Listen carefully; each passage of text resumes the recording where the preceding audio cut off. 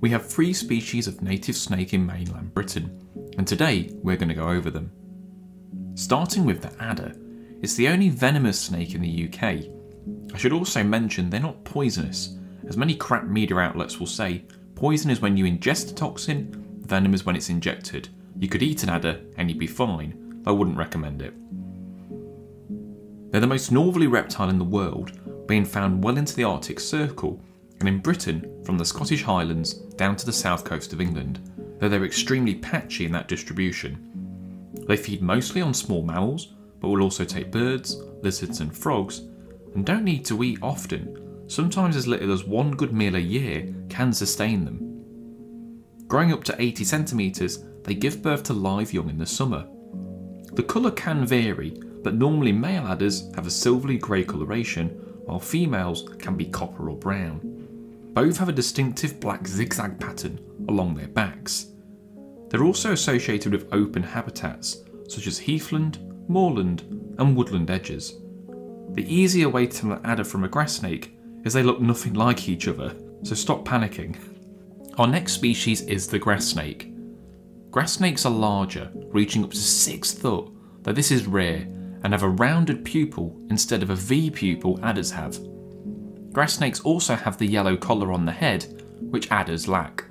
Generally have a grey to green all over colour with black dots all over the body. Although called a grass snake, perhaps water snake would make more sense, as it spends most of its time by ponds, dikes and wetlands, but that doesn't mean you won't find them in woodlands, heaths and meadows also. They're great swimmers and will dive under the water for prey, such as fish, amphibians and small mammals.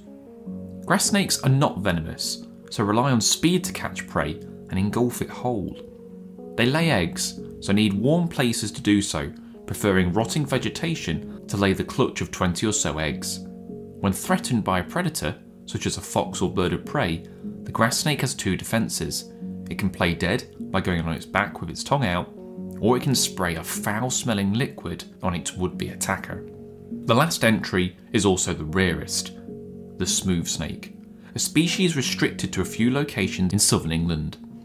Slightly smaller than an adder and similar in shape, but lacks the zigzag on the back and is more of a constrictor when consuming prey, which mostly consists of other reptiles.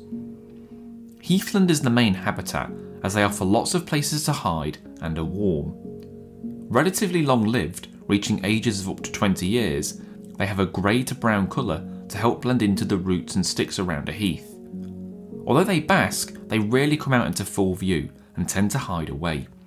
Like all British snakes, they hibernate in the winter underground and come back out in the spring. And that's our list of 3 British native snakes. Thanks for watching. If you want to support the channel, liking the video and subscribing to the channel really helps me out. But you can also donate to my buymeacoffee.com link, and all the money from that goes back into making new films for the YouTube channel. Thanks for watching. You can check out some other videos in the links here.